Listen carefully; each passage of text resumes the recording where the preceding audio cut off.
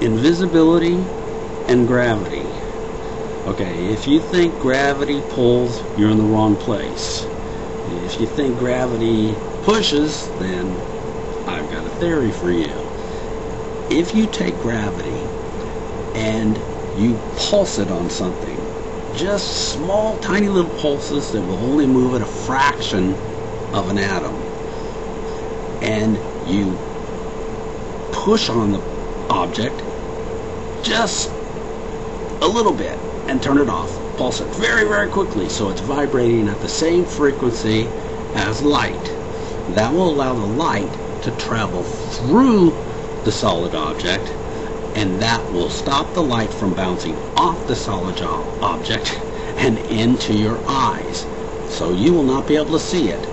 That's how gravity makes things invisible.